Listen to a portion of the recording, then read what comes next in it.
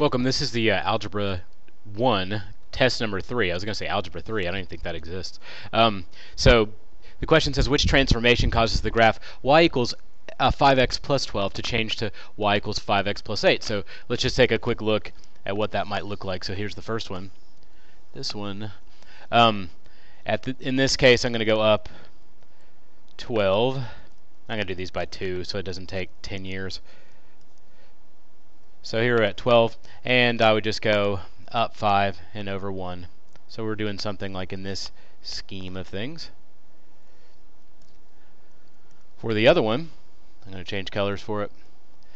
I'm only going to go up to 8, so right in here.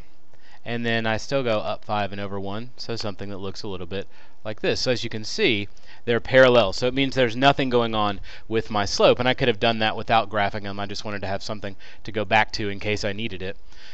I can tell because this is 5 and this is 5, and it's in slope-intercept form, so that's good. The only thing that's different would be the intercept. So in my original, I'm at 12, and in my new version, I'm down to 8, so I actually went down. That's kind of the important part. So really, the line itself is exactly the same. I'm just shifting it down. So I'm going to say that my answer for number 1 is B. The hard part here might have been that you shifted it up, or in your mind it shifted up because it went from 8 to 12. Make sure you have the correct reference point when you answer that type of question, so you don't make some careless mistake that costs you points. So that should be it.